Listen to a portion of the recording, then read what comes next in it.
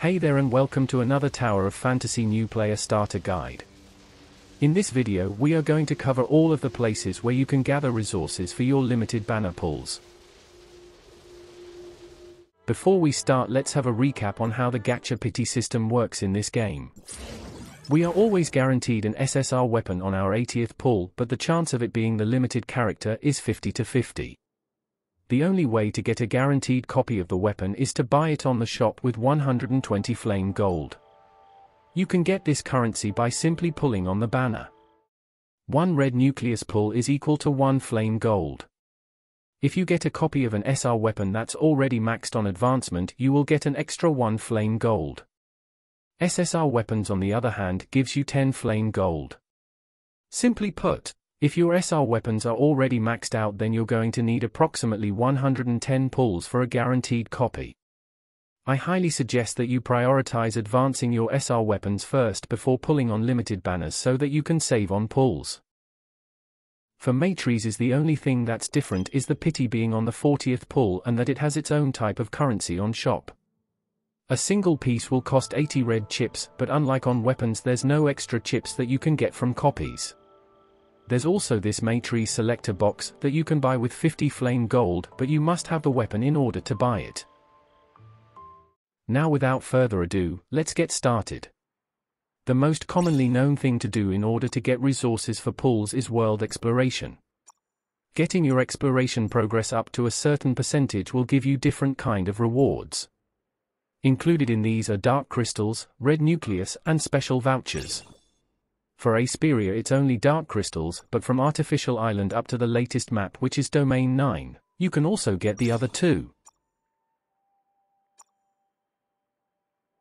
There are times where you can directly get them from the overworld as well. Opening supply pods on Asperia and Artificial Island gives you dark crystals, while on other maps like Vera, Mirorria, Confounding Abyss and Inners, you can find red nucleuses on different places. Next, we have the minigame events where we farm event currency points in exchange for lots of goods. It's a bit grindy to do and eventually becomes a chore, but there are some events where you can enjoy it with friends. We also get web events like these from time to time, and then there's supply runs where you just have to log in and claim some stuff. Under sign in on the rewards tab, you can see that there's a claimable dark crystal on the 5th day. You can also get dark crystals by following or joining the game's socials. And here is where we type in the codes that we get from live streams or content creators. Needless to say, we have the level pack rewards that we can get when we level up by 5. Moving on, let's go to Bygone. There are two modes here, Bygone and Sequential Phantasm. You can get dark crystals from both of them. Depending on how well you do on the rankings, you can also get extra rewards weekly.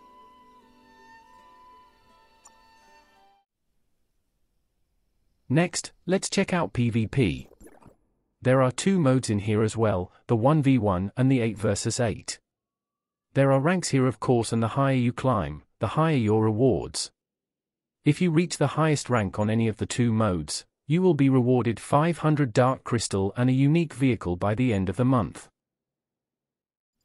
Aside from that, we also have a Battle Royale game mode with lots of contenders. Most of them are bots though. Same thing applies in here, there are rankings, and if you reach the highest rank you will receive 500 dark crystals by the end of the month.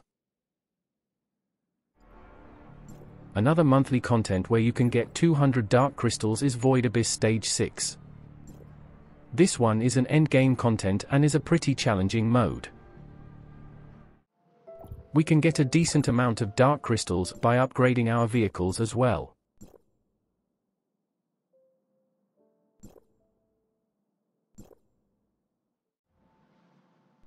If you go over achievement on the terminal, you can see that some achievements gives them too.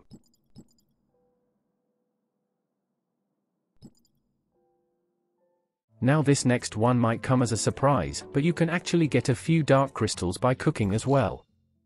If you happen to discover a new recipe, it gets added on the cookbook and you will be rewarded. You can look up all of the recipes online. In this clip I'll be cooking tomato and fried egg pasta.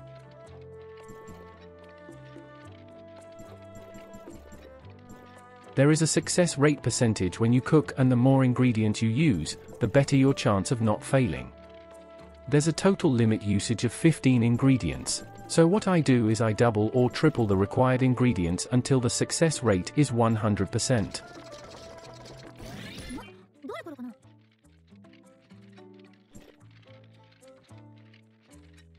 The amount of dark crystals that you will get depends on the rarity of the food discovered.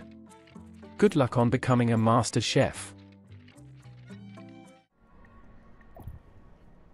Next on the list is weekly crew reward. If you are on a crew, you can get up to 150 dark crystals weekly. There's also this crew reward box where you can randomly get 100 to 500 dark crystals. It gives 5,000 gold most of the time though.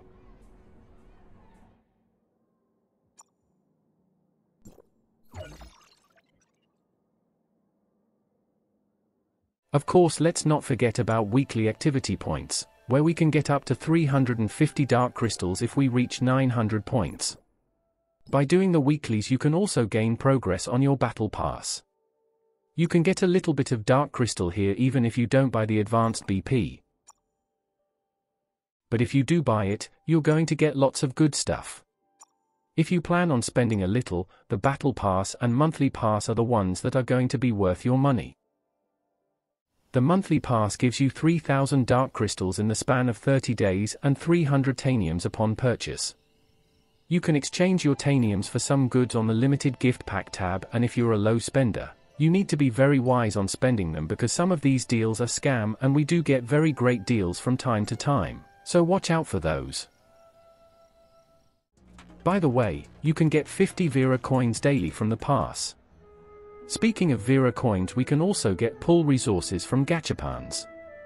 I've mentioned this on part 2 of my guides, but here's the Gachapons that I highly recommend for new players to clear first. You can get materials to craft an underwater vehicle on these 2 Gachapons. Well, you'd be able to get a vehicle for free by doing underwater exploration, but having one from the get-go won't hurt. Trust me, it's going to make your life easier. For Mira coins it's going to be these 2 machines. What we're after are the matrices on the second machine, but since there's red nucleuses as well, this is an absolute win. Now, where can you farm Mira coins aside from exploration and side quests? Mirorria fun zones look like this, and there are 8 of them in Mirorria. Scoring perfectly on the minigame will give you 20 Mira coins, so if you do them all you'll get 160 Mira coins per day. We also have weekly Mirorria commissions that you can take on the MSEC building.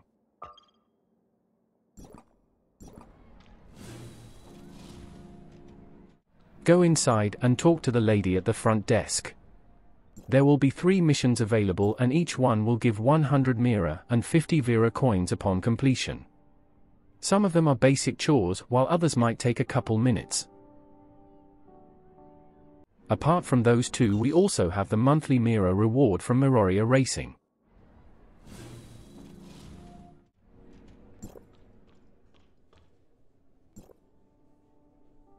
You must do a group race with 3 other people and your lap time will be given a ranking.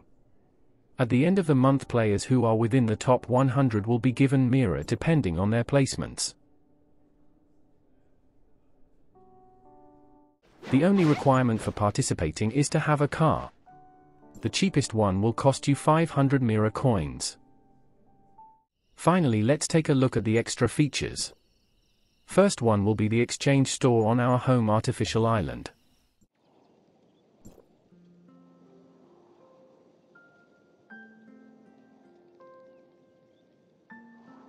In here, we can buy a total of 4 special voucher every month.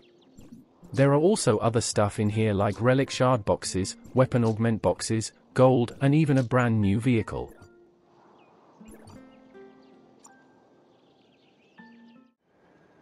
Next one is another feature on the home artificial island, which is the mysterious vendor. This old man randomly appears on your island from noon up to midnight and sells random stuff. Most of the time he sells good stuff, so if you see this logo, go ahead and look for him on the island.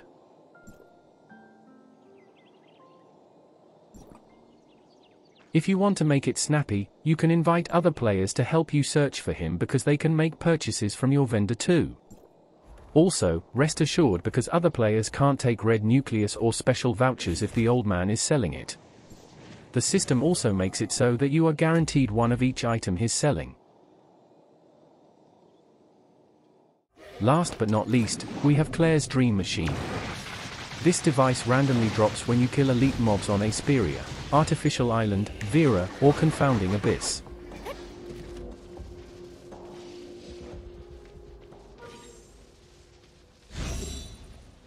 Interact with it and it will take you inside an instance where you do random things.